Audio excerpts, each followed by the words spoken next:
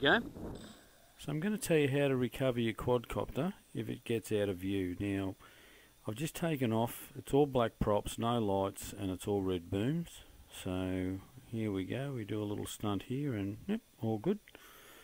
Okay, so have a little fly around, make sure everything's cool, take it down here, do another stunt, go to turn around, and I've taken my eyes off it for a split second and lost which way it's facing. So I tilted each way to see which way's front, back, left and right. I believe I've got it now, so I nose down, spin him round. Now that I've got it now, bring it back to me, full pitch, full throttle, and there you have it, flies overhead. So look, the worst thing that could happen to you is if you're unsure, just throttle down and land, and that's about it, people. Don't panic.